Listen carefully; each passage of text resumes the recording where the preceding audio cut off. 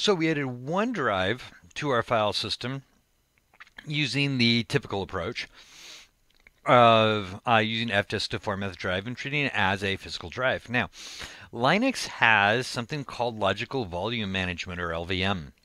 LVM is very, very similar to storage spaces in Windows. So the idea is we will have physical disks. Physical disks will be grouped into volume groups. Those volume groups, or from those volume groups, then we'll create a logical volume, and that logical volume can span multiple physical disks.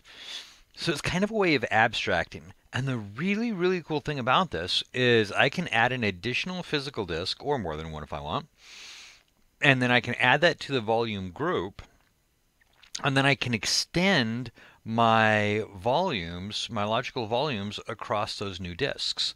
So it allows me to resize basically the file system that I'm working with. So I start out with 250 gigs of storage. Later on, I add a 500 gigabyte drive to it, add it to it, and then I can extend my drive, basically, my logical drive, from the 250 to the 750 gigabytes. So it's really, really flexible and powerful. So let's talk about how we would do this. I'm going to do a fdisk-l. And that's going to list all of my drives. And you're going to see that down at the bottom, dev SDB, this is the one we did earlier, now has a partition on it. That's no longer available, but dev SDC still has nothing on it. So I want to create a logical volume. I want to use logical volume management to manage this. Now, if your system doesn't come with LVM pre-installed, you'll need to install LVM, or VLM, LVM, logical volume management editor, at the first time. So once you do, then we can do pv create. It comes preloaded on Ubuntu Server 18.4, so we don't have to worry about it. Pv create, so this is physical volume create dev SDC. And this just takes and adds SDC to our physical volumes that we can use for our volume groups. So if I do a pv display, spell display correctly, we're going to see that we have the physical volume, dev SDC. It's not assigned to a volume group yet. Physical size 50 gigabytes. Okay, cool. Now it's not assigned to a volume group yet. So for that we do VG create. We're going to create a volume group. And we're going to name this VG-storage. And we are going to put dev SDC into that group. So volume group is created. Now if I do VG display, I'm going to see that I have a volume group named VG-storage. It's LVM2. Read and write. The stack access is resizable. And it's about 50 gigabytes because that's what I've got in there for physical volumes. Now if I do a PV display, by the way, I'm going to see the same thing, but now it's associated with the VG name, VG-storage. Okay, that was cool. Now, let's create a logical volume. So we'll do LV, logical volume create. We're going to create a logical volume. We're going to name it vol1 because, we're being lazy and not being creative. So we're going to name it vol1. We're going to set the size to 10 gigabytes. And we're going to create it from VG-storage. So we're going to create a logical volume using VG-storage, vol1, 10 gigabytes. And we just created a logical volume. So LV display will let us see the LV display. There we go. Will let us see the volume path, the logical volume name, the volume group, the UUID, read and write access, so everything related to it. And this is 10 gigabytes. Now, again, we have to format it. So it's mkfs, make file system.ext4 /dev /vg-storage /vol1. And we see that from, in our LV display, our logical volume path. and that will format that as ext4. Now I'm going to go ahead and mount it, but I need to make a directory to mount it in. So mkdir / mnt / and we'll just call it vol1. And then now we're going to mount it that way using mount / dev / vg storage / vol1, and we're going to mount it to / vol1.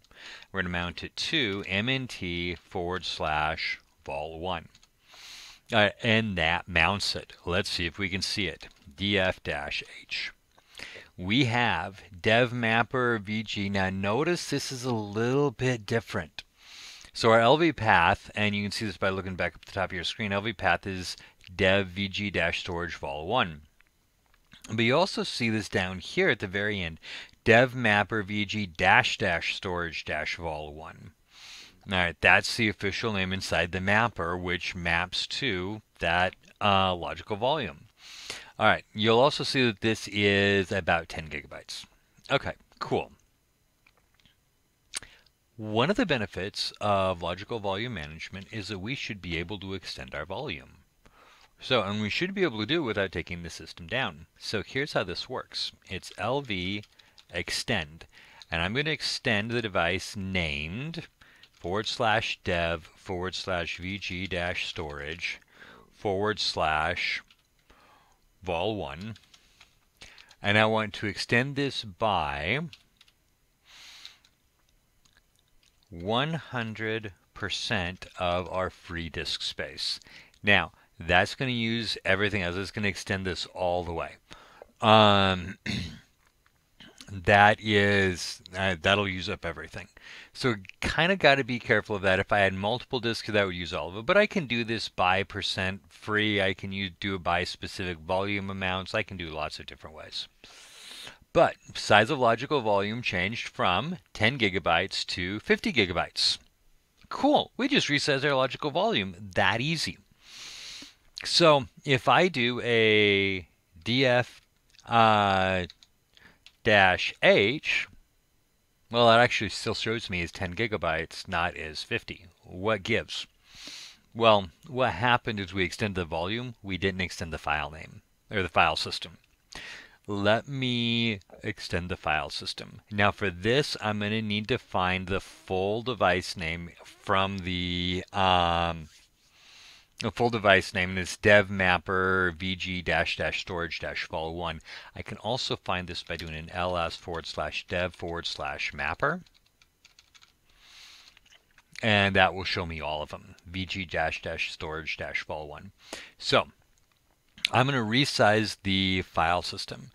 So it's resize to fs.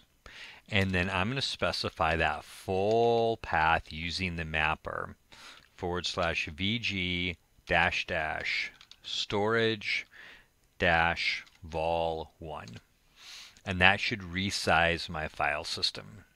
So now my volume was 50 gigs, but my file system was only 10. Now my file system should be 50 gigs as well. df-h, and we see that is now a 50 gig volume.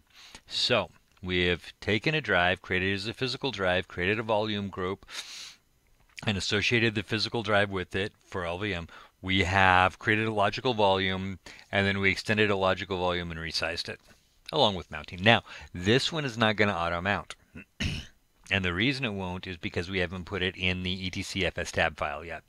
If we want it to auto-mount, we do the same thing. That mount command that we used earlier, mount dev vg - storage vol1 to mnt vol1, we would just add that to our etcfs tab, and then that would auto-mount. And remember, it's only things that are in there that will auto-mount when the system reboots. So there we go. We have set up a drive and a logical volume using logical volume management.